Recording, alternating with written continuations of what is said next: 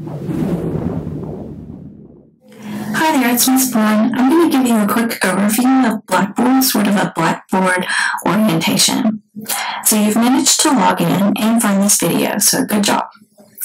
So whenever you log into your class, the first thing that you will see is you'll be on this Start Here page. See, it says Start Here up at the top, and there'll be some sort of picture or video maybe introducing you to the course. So if you want to get started with your lessons, you just look over here on the left-hand menu, all the way on the left part of your screen, and you'll see where it says Course Content. Now this left-hand menu is where you need to go basically for everything. So I'm going to show you a couple of different course designs. So over here, you'll find a homepage, Start Here, a quick way to email your instructor, the syllabus, which of course gives you a lot of important information about your course, including if there's a textbook that's required, and a place where you can go check your grades under My Grades.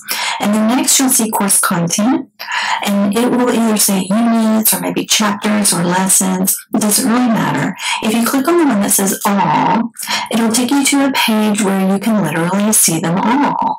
And as you scroll down, you'll see the names and maybe an outline or something of the different units.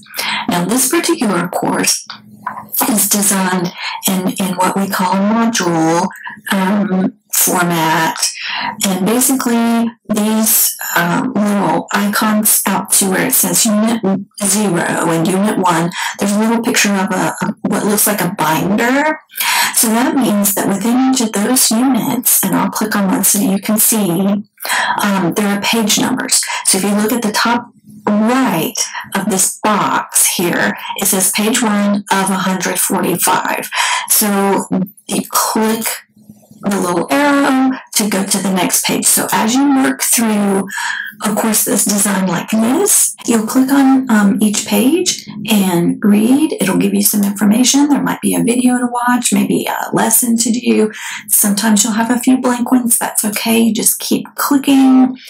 You'll see some instructions. This particular course has a good vocabulary list, so you know that those are going to be the important words for you to know. In this particular unit, you might want to jot those down, keep some paper handy and jot that down, and so forth. Sometimes it'll open up a different page or maybe download something. So this particular course just downloaded something for me to read. And to get back to where you were, you just go back to that tab, and this is what it downloaded. So a lot of times it'll download something, but then it'll also show it to you. And you can see a little outline of what you're doing over here on the side. So that's one particular setup of a course. So these courses are in these nice little modules with these page numbers at the top. So going back to our left-hand menu, you can go directly to a unit if you want to without having to scroll through all those pages. You can do the same thing over here on this little outline menu. You can just click on something in particular and it'll take you to it. This one just happened to be a video. So if you wait just a second, then the video will pop up and you can click play and you can watch the video. Now let's jump into another course that's set up similar but a little bit different. So this course, as you will see, I'm logged in. I just logged in as a student. It took me to the Start Here page, just like they all do. I have my left-hand menu over here, which of course is very important. I have all units and all the different units and the proctored exams, and everything appears to be the same.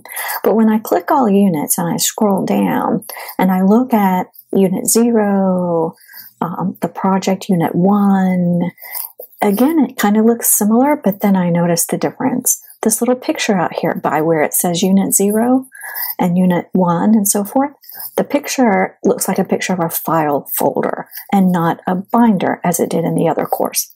So what this means is that this course is not going to have page numbers. So let me click on a unit and show you.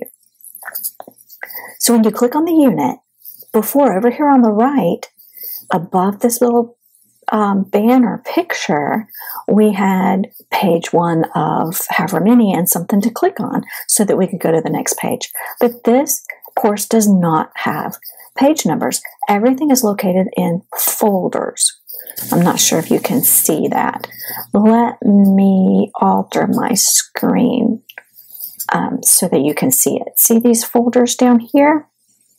Yeah, so as I scroll down, I see a folder called Read the Unit, a folder called Complete the Activities, and a folder called Take the Unit Quiz. So in this particular course, that's what I want to do, is do each one of these folders in order, and then go back to my left-hand menu and go to the next unit. So this unit is Unit 1. It tells me that at the top of the page. So once I do all of the folders here, then I need to go to Unit 2 and then proceed doing the same thing.